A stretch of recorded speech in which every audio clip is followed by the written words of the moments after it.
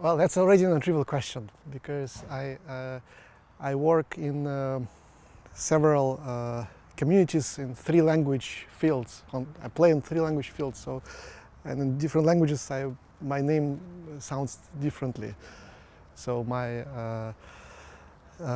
original name is Nikita Nekrasov, as I come from Russia, and then in the United States, or in English, my name is Nikita Nekrasov, and then en français, je suis Nikita Nekrasov. 3 different ways of naming me. Currently I'm a permanent professor at the Simon Center for Geometry and Physics in Stony, Brook, United States. And before going there, I was a permanent professor here at IHES from 2000 till 2013. But of course I visited IHES before that and after that, both unofficially and officially. So I have a very deep connection to this place.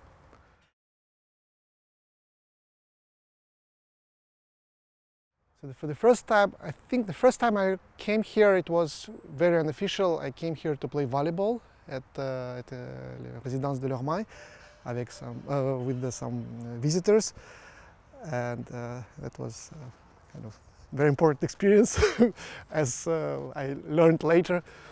So, but then I think I actually had one scientific visit. I think it was a visit for lunch. I came here to meet with Maxim Kontsevich. It was probably in 1998. I was visiting some university in Paris. I was at Harvard at the time, and I had some questions I wanted to discuss with Maxim, together with my collaborator, Andrei Losев. So we took the train, came down here. We didn't actually come to the IHES. We met at the restaurant, which no longer exists, unfortunately. It was a very nice restaurant, Au Pyrénées, I think it was called. Went bust, as many restaurants here. And I think, even though I didn't get the answers to my questions, and Maxim probably didn't get answers to his questions, but somehow we established some sort of connection, which helped me later. So I was offered a job here in the year 2000, and I came the same year, and so became part of my life, part of my family. My children were born here, so I literally have my roots in here, both scientifically and personally. And so I think I did my best work while I was here. So it was so far, maybe, hopefully not. So that's that.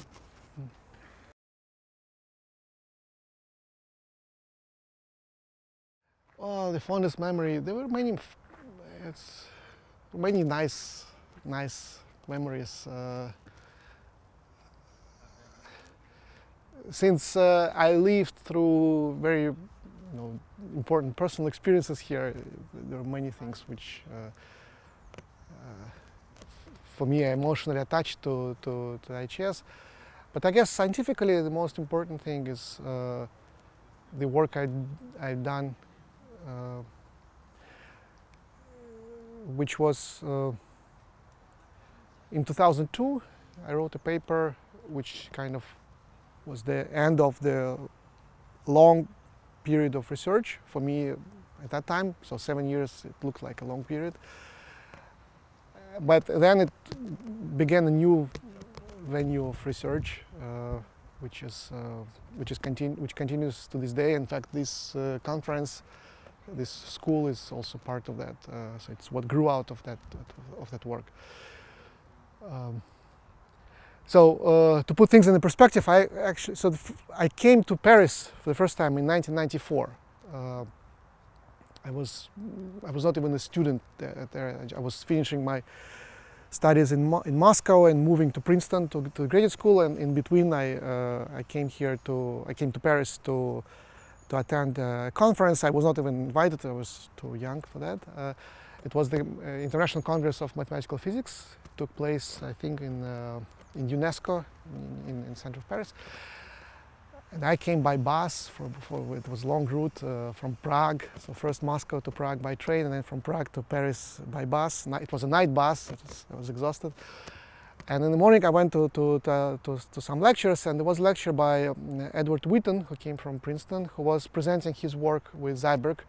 It just came out, or maybe even before it came out. It was the summer of 1994, where they claimed to have solved kind of a prototypical example of quantum field theory, which is not the theory which we believe describes our world, but at the time it was considered to be maybe the best approximation to that, in the sense that it's a theory in which you can probably compute something exactly, and so see some qualitative features which we believe take place in actual in nature.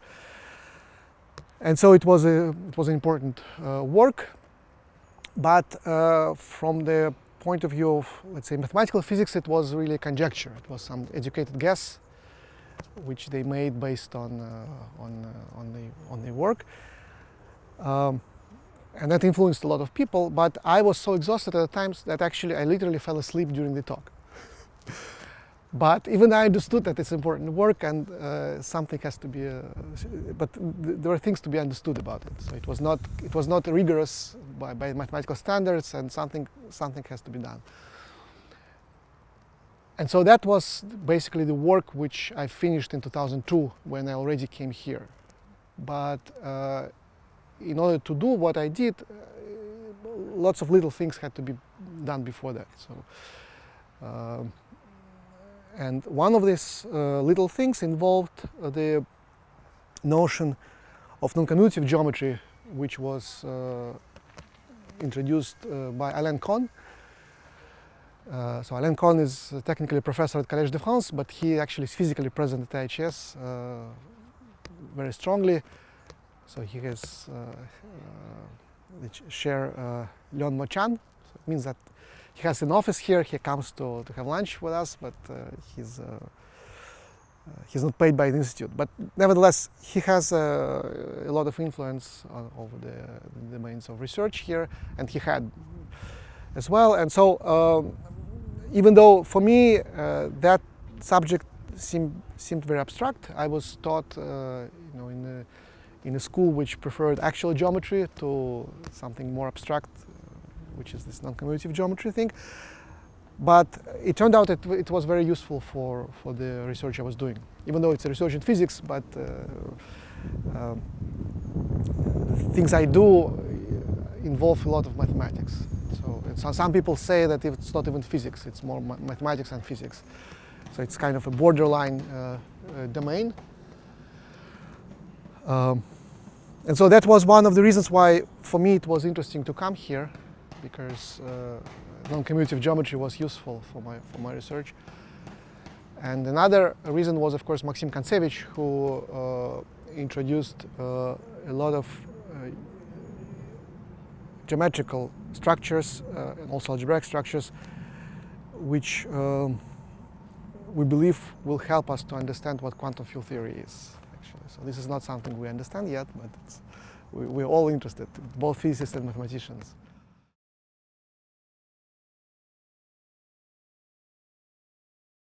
Well, it's a summer school, so it's a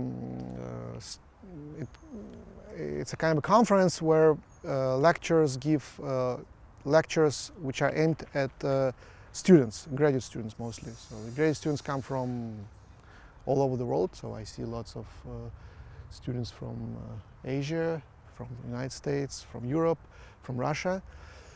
So it's one of the activities which IHES has been involved in recently, which I think is a very healthy thing. And I believe this is actually the first true physics school, summer school in physics. Previous schools were more on the mathematical side. So the subject of the school is called supersymmetric localization and exact results. This is the topic I already spoke about a little bit briefly. So in physics, we are faced with the task of describing the nature, but nature is very complex. So it has lots of players. You can't really describe you cannot describe a phenomenon precisely because so many things are involved. So we usually make some approximations. We decide that if we want to describe the weather, the blowing of the wind, we don't need to know the structure of the atom. That's irrelevant. But if we want to describe the structure of the atom, we probably don't need to know the atom here on my hand. We probably don't need to know about the structure of some Andromeda galaxy or something which happens very far away. So we constantly make some approximations. We decide what's relevant, what's irrelevant, and then we make some calculations which are always approximate. So they have some degree of precision, which in a good theory can be improved systematically if it's needed, but it's always an approximation. Nevertheless, sometimes there are sort of idealized problems in which the computation can be done exactly. So there are some trivial problems where for example, the elementary particles which are playing role, taking part in some event, don't interact, they are free. In this case, everything can be computed exactly, but it's not interesting because there is no interaction. And I guess since the early year 1990, we slowly started accumulating examples of computations in quantum field theories which are exact, which involve interactions, so they're non-trivial, and they may teach us something about the more sophisticated theories. And in all these computations, a novel kind of symmetry is involved, the so-called supersymmetry. I mean, it's novel on the scale of physics, so it was introduced in the 70s. And that's a symmetry which relates elementary particles of different kind, the particles which are called bosons, the particles which mediate interactions, like the particles of light, the photons, and the other particles which are called fermions. These are the particles which comprise the matter, like electrons. And when we interact with them, we perceive them, they have very different properties. So the bosons like to be together, and fermions don't like to be together. Nevertheless, mathematically it was found that there is possibly a symmetry which relates them in a tricky way. And when such symmetry is present in the theory, it turns out that there are certain quantities which can be computed exactly. And every time such a computation is done, there is some deep connection to mathematics, in particular to topology. And so the exactness of the computations in supersymmetric quantum field theories is related to the fact that in topology you can produce some invariants of geometrical structures which are not sensitive to small details. And so when the question you're asking is not sensitive to details, it's easier to produce an exact answer.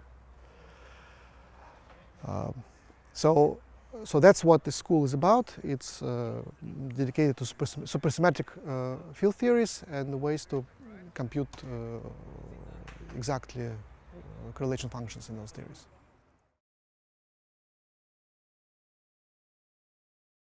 It started with the desire to build a machine which would drive itself. I was probably 10 or 11, and I wanted to be able to control it remotely using radio. So it started with some kind of bricolage, as we say. It didn't work very well. So my engineering capabilities were not so good. But I got interested in the scientific part of that, so the physics and the mathematics of that. So that was one driving force. Another reason was that I was always fascinated by stars, as I mean probably every person at some stage is fascinated by stars, and I also was fascinated by computers because computers were a very new thing. So I had the bright idea of writing a computer code which would predict the evolution of the star, so the future of the star, whether it will explode, where it would become a supernova and then become a black hole or a white dwarf or something like that. And again, it also failed because, well, it's a complicated problem. Maybe some astrophysicists these days can do that using supercomputers, but unfortunately I sidetracked and decided that predicting the future of stars is not ambitious enough, so one should predict the future of everything. And so that's how I got interested in string theory.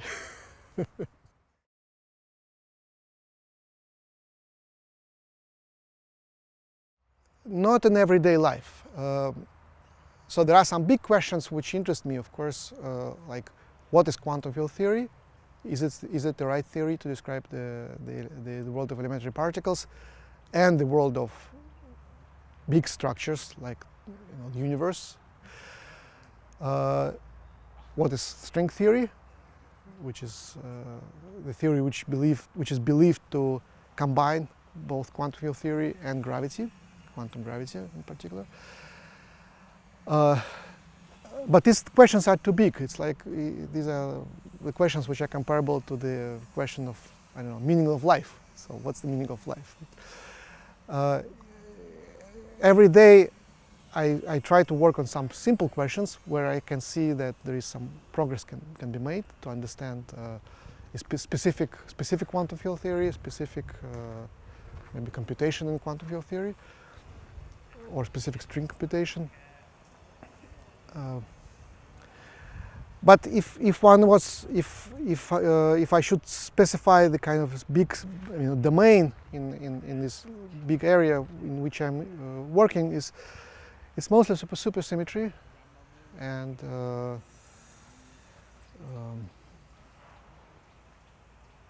maybe integrability.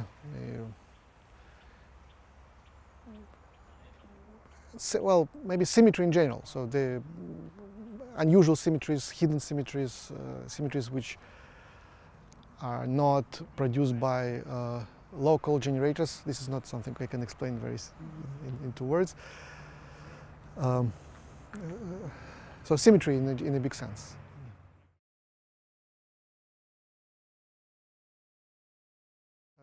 It's not for me to decide what's the main contribution is. I mean, I have several works which I like, and it's like, which one of your children is your favorite? It's a tricky question.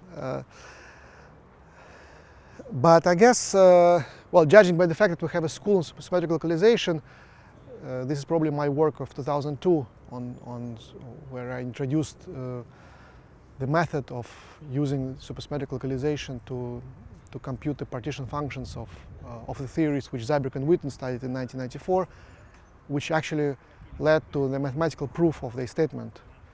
I had to rely on the help of my friends mathematicians, namely most strongly on Andrei Okunkov. So we wrote a paper in 2003, a year later, where we proved using the computation which I had done a year earlier that what Brook and Witten did was correct. And then it led to various generalizations and new directions of research. Some of them are discussed at this school. So that's probably the most influential work.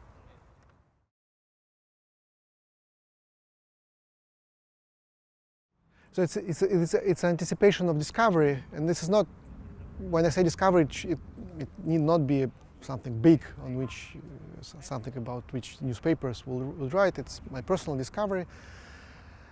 You might compare it to the excitement of traveling, seeing around the world. So if you see exotic places, find interesting people, I am blessed with the opportunity to do that without actually stepping out of my office. So, but it's not people I discover, it's formulas. So I'm both blessed and handicapped in liking formulas. So that's what drives me. And it's very funny. I cannot really explain what is really the driving force. So sometimes I just know that I have to sit down and do the calculation, even though I don't know what it will lead to, but it's something inside me. So it's both good and bad, because, well, you have to separate yourself from the society for a while to do that. So you become socially awkward because, well, you have something internal going on, and you can't really be always present when you need it, maybe for your family or for your friends. And then it makes you miserable, because it may take a long time and you cannot, and so there is some frustration. You try and you try and you try and it doesn't work, and there is some stupid mistake, or you can't find this mistake, and you know that this should be correct, but when you actually write the formula it doesn't work, or when you try to check yourself on the computer something doesn't work. But then, if you succeeded after some long period of frustration, that makes it even more exciting. So when you want something and you have to really work hard to achieve that, that's the best thing which can happen to you.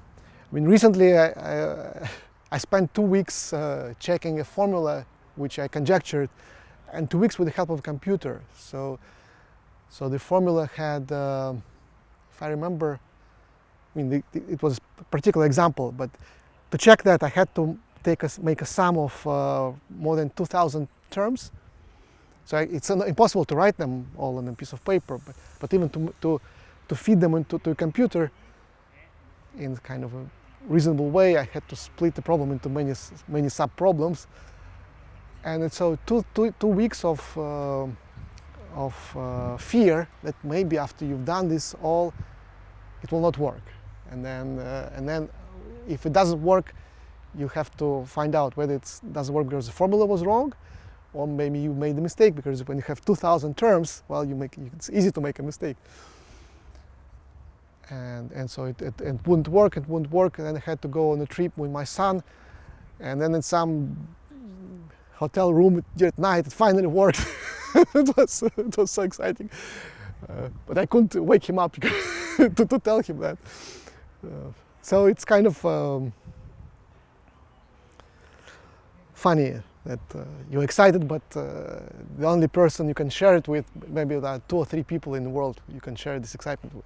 But eventually, maybe it will become more important. Yes.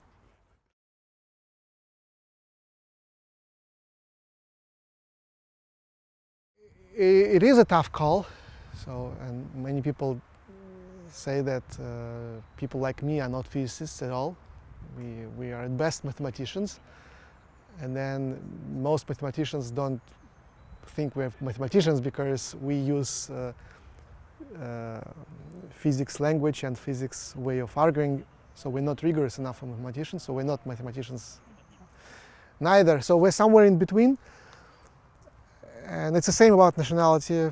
So we're in France, and I was born in Russia, and I work in the United States, and it's all kind of melting and mixed.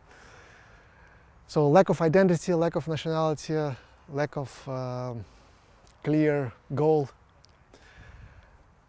But it works. So somehow I know inside of me, I know that what I'm doing is right, and there is some beauty to this. And to me, the beauty of what we write is the most important thing. So I mentioned formulas. So formulas is a language in which we express our findings. And these are like little bricks in a big building which we are building. And eventually, when we are done, we will be able to confront this with nature, with experiment. Maybe it will happen next year. Maybe people who look at the early universe using the map of the cosmic microwave radiation will see some features which tell us that, well, these are the features of, you know, quantum gravity at the early universe. Maybe it will happen in 50 years. I don't know. It's a long route, but it's not the first time that you know, humankind is faced with long projects, you know, to build a